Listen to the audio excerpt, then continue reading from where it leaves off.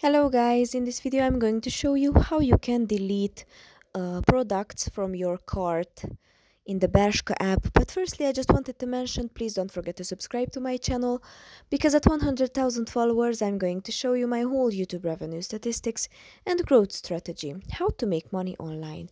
So let's jump into it. Open the app, then you have to go to the cart on the bottom, menu bar.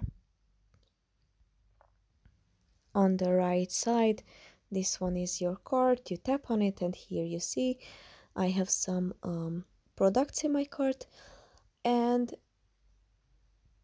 you can see that the product has its own box, and on the right top corner you see a trash can. If you tap on the trash can, you can remove the object, the product from your cart. You just simply tap on it.